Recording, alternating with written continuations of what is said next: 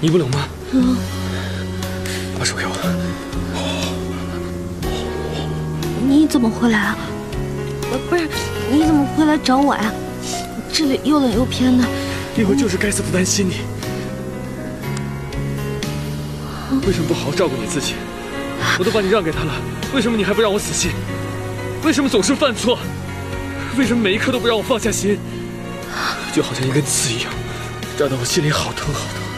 扎得我很难受，扎得我透不过气来。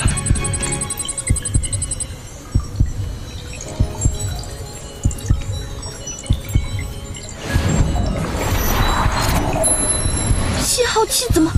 它不是毁了吗？怎么会在这儿呢？你在说什么？我终于找到你了！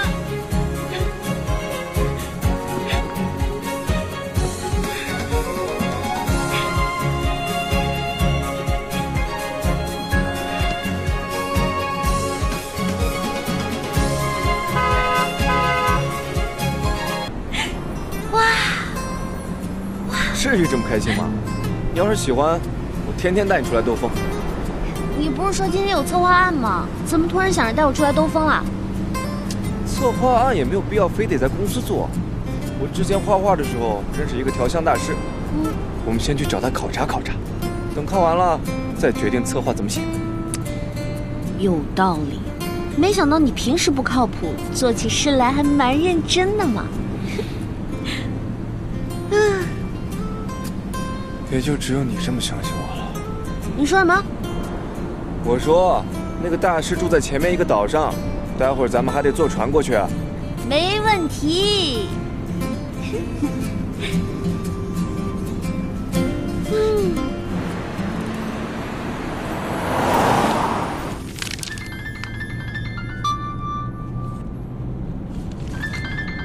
喂。喂，韩助理，我跟小七去一个岛上考察一下。是，我知道了。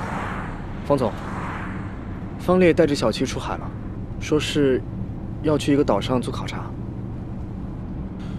出趟海而已，又不是小孩，自己会照顾自己的。可我刚接到消息，台风已经在附近的岛上登陆了，不出意外，岛上的船可能已经全停了。停车。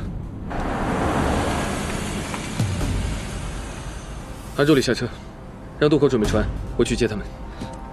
方总，您会有危险的，而且很可能会下雨，万一您的失忆症发作，我不会让小七受到危险的。还有方烈，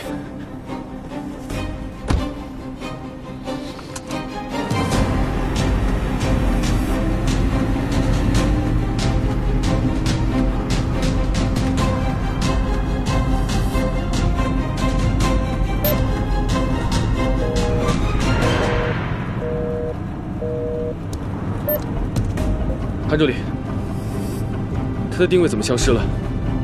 可能是因为天气原因，公司技术部正在处理。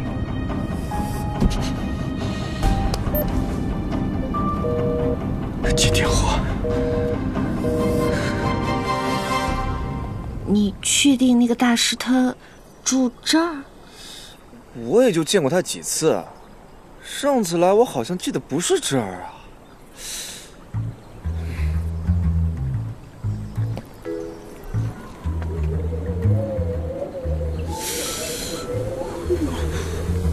现在怎么办啊？总不能把这整个林子都找一遍吧？刚才还好好的呢，怎么突然就起风了呢？要不你先去那边那棵树躲一会儿，我再去找一找，待会儿回来接你。那你小心点啊！啊，去吧。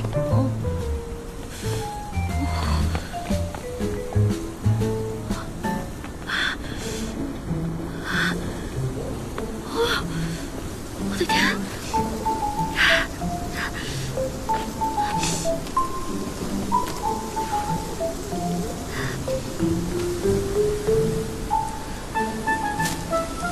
还不回来，冻死人了！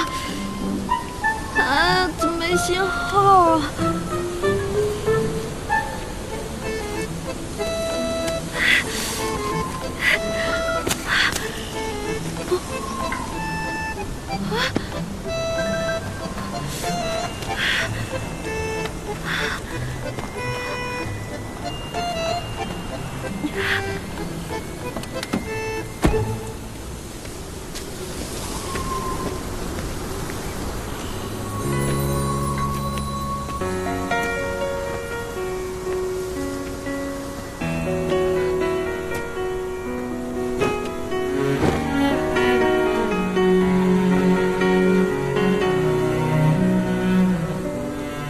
你不冷吗？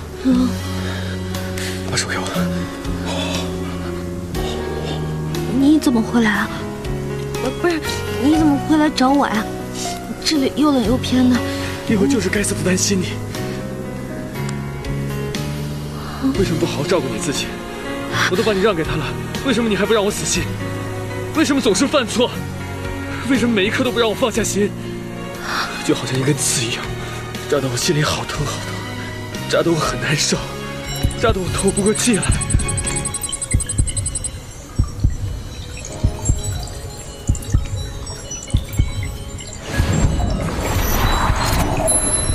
7号气怎么？它不是毁了吗？怎么会在这儿呢？你在说什么？